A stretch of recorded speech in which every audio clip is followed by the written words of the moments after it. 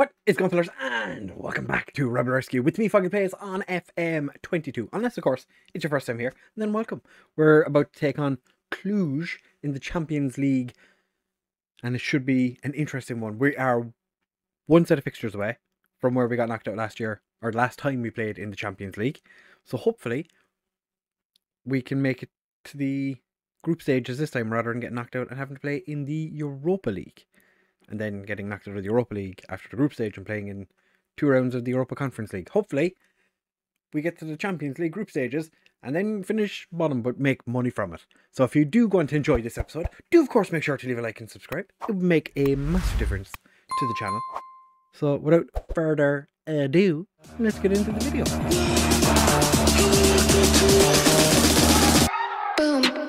So fellas, not much has happened since we were here last, except a 3-2 victory over Shamrock Rovers. Marian Prinz scoring an own goal, which was less than ideal, shall we say. They're still satisfied with our defensive football. We have had a couple of players go on loan, nobody else has come in, so we don't need to worry about it. League-wise, we are still comfortably top of the league. 17 points clear of Derry. We can only finish as low as 5th. We're almost guaranteed Europe already, which is fantastic. And as I said, if we get through the game against Cluj, we'll then be taking on Midtjylland or PAOK. So, doesn't get any easier. Last year we played Basel. Or last time, not last year, because we didn't get into Europe last year. But last time out we played Basel. And that was the step that it was a step too far for us. Against Cluj, I'm not 100% sure what to expect. This, they're a good side. Marian Prinz is starting, even though he's playing a 6.66 recently. Pitaluga is on a 7.46. We'll see how Prinz gets on in the first game. Potentially won't start the second one. We're actually going to put O'Brien in. O'Brien wasn't fully fit when I picked the team. He is now, though. So he is going to be getting the shout for today. And it's pretty much the team we've been playing most recently. Murphy is sitting on the bench because his form's dropped off just a smidge. He's still young, so expectation is that he will, at some point have a bad run, and it's fine. We understand. That's everything that we expect.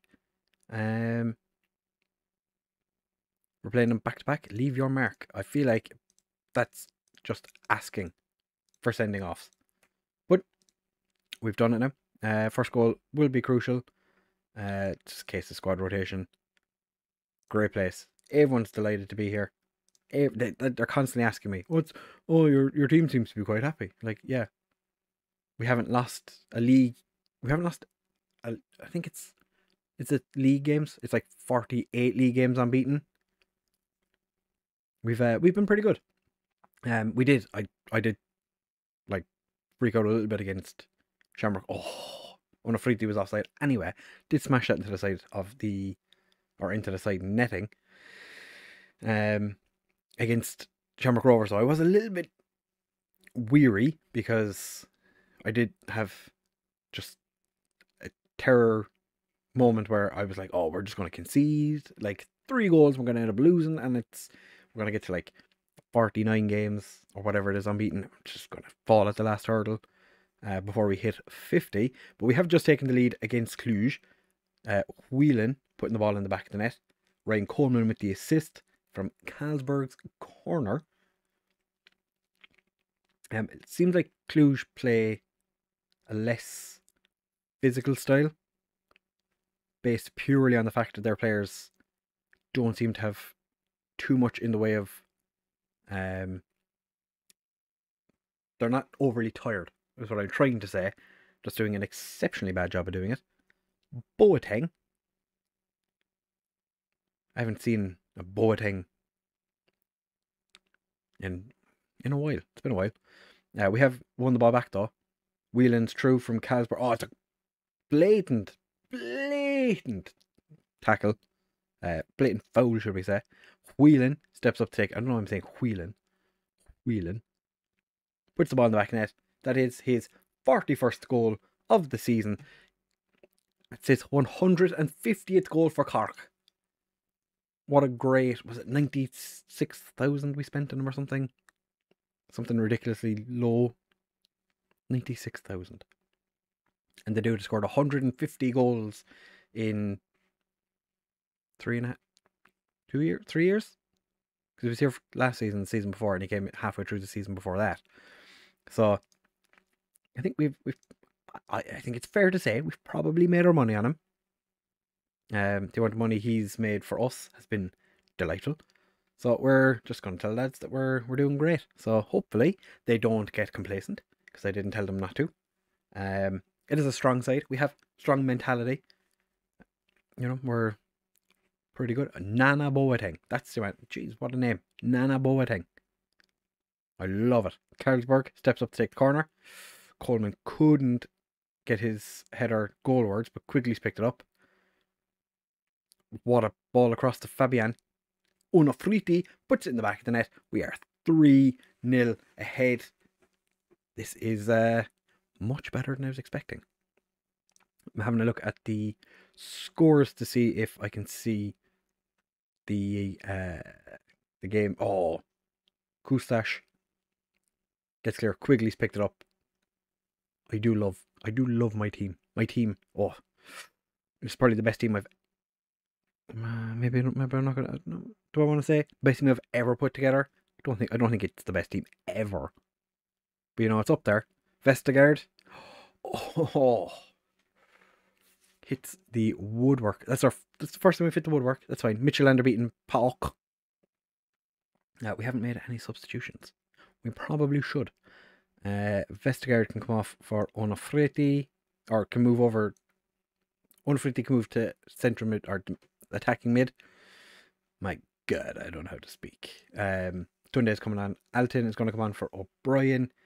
And do we leave it as that for now? We do.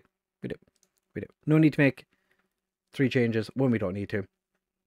Cluj do have a corner comfortably cleared by Coleman and Onofriti. Wearing the armband today. Oh, Farnberger hasn't played in a while, actually. Just occurred to me, I haven't been playing my captain recently.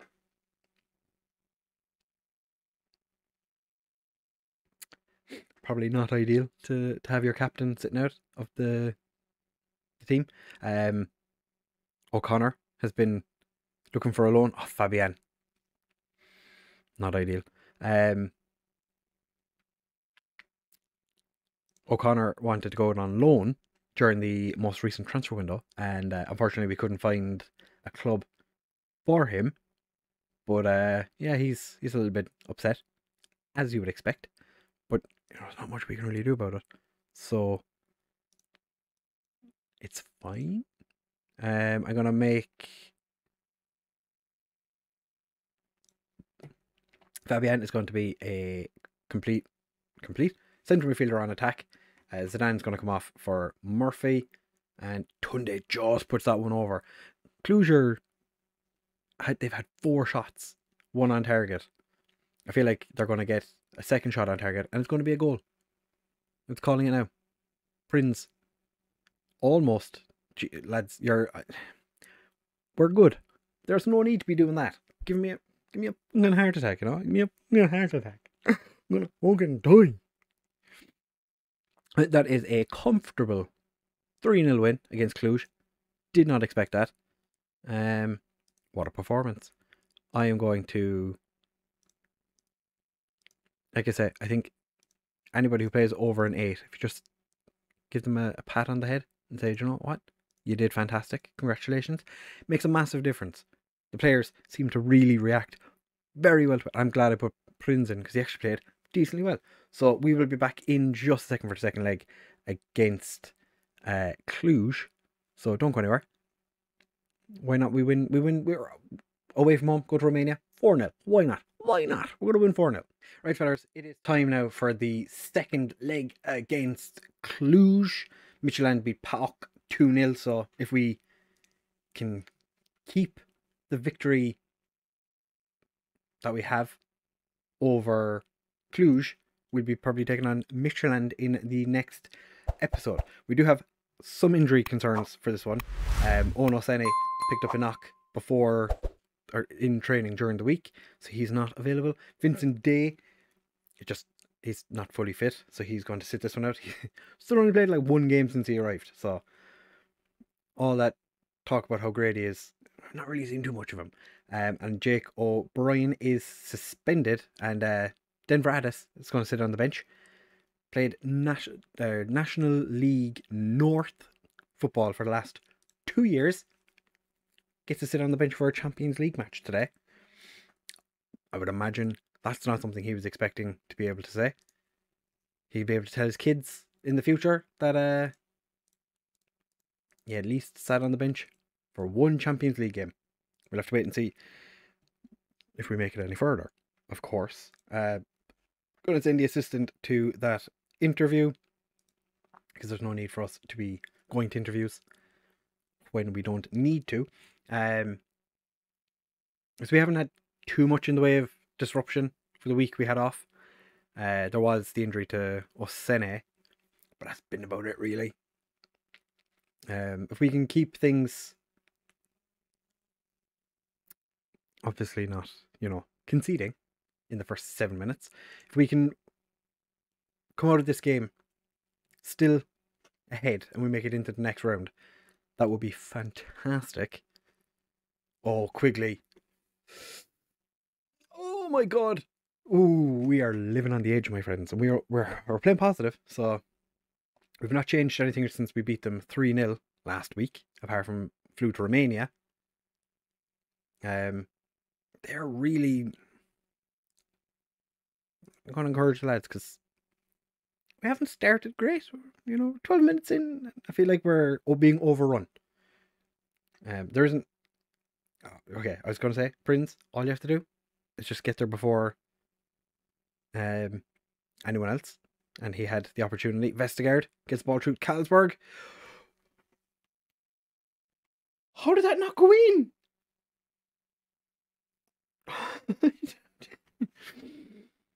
How did that not hit the back of the net? Why is Alton playing a 6? Are they blaming Alton for the goal? No, surely not. Okay. Oh. We are living on the edge so far. And Adrian Poun put it in the back of the net. Prince, I don't know how he managed to keep the ball out in the first place. They've had an injury after 16 minutes, but they're 2 up. Quigley gets the ball across, finds nobody. Murphy. Oh, that was quite easy for the goalkeeper. Hindreich. Carlsberg, can he score a free kick? Oh, he can't. Okay, the keeper got a touch on it. Looked like it hit the crossbar. Little do I know.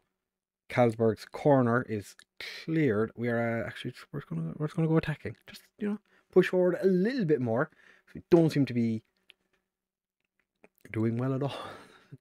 This has been much tighter than I was expecting. Zidane does intercept the ball, finds Whelan. Come on, Cullum. Why are you... Okay, Mulder finds Whelan, gets across. Carlsberg slips it under the keeper for his 22nd of the season. Settled the nerves a little bit. 2-1 on the night, 4-2 on aggregate. Just, you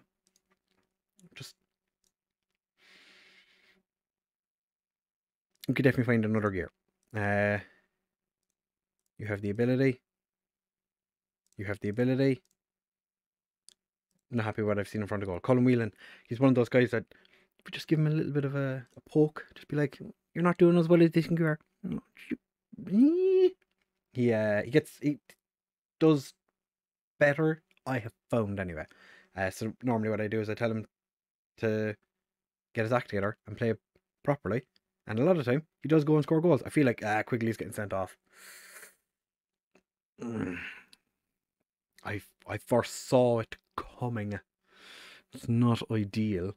Vestergaard is going to be sacrificed. Reese Griffin is going to come on.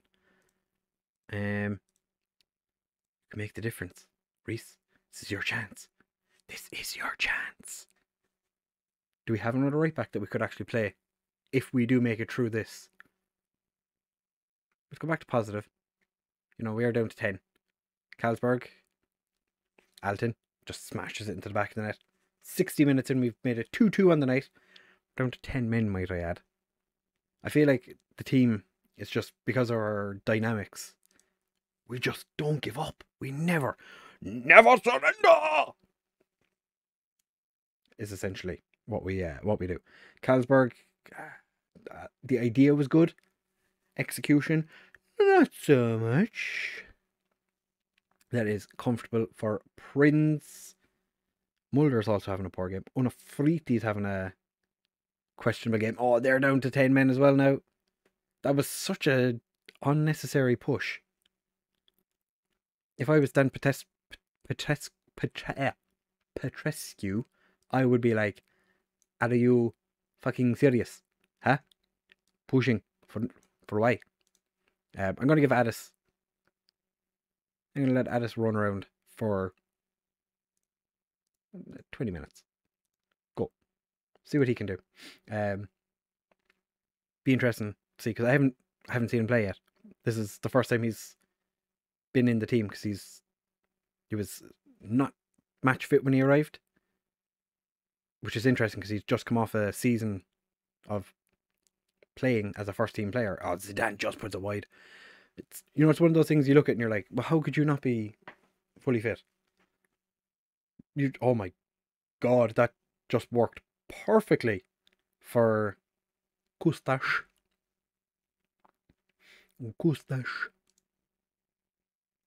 Yeah, it's going to go back attacking.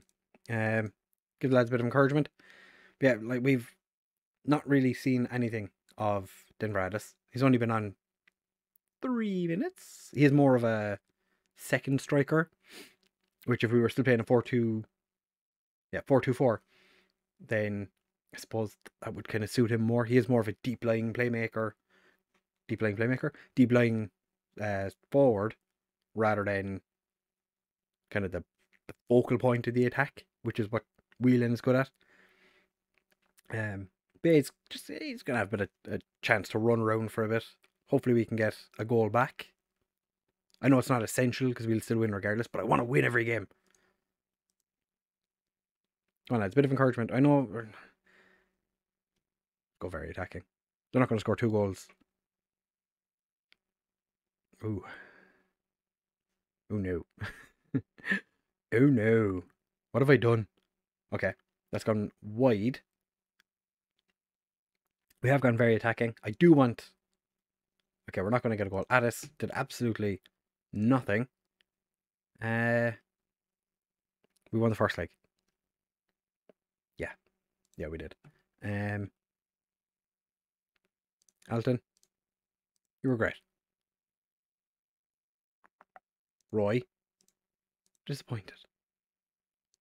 So the next set of episodes will be, I'm guessing by the score that I saw, Midtjylland, who were 2-2 at the time. So it'll probably be Midtjylland in the next episodes, and that could be the decider between, well, it could be, it's going to be the decider on whether we get into the Champions League or the Europa League, but we do need the money. So either way, I am happy as a pig in shit. So if you have enjoyed this episode, do of course make sure to leave a like and subscribe. Comment down below how you think we're going to do against Midtjylland, and I'll catch you in the next one.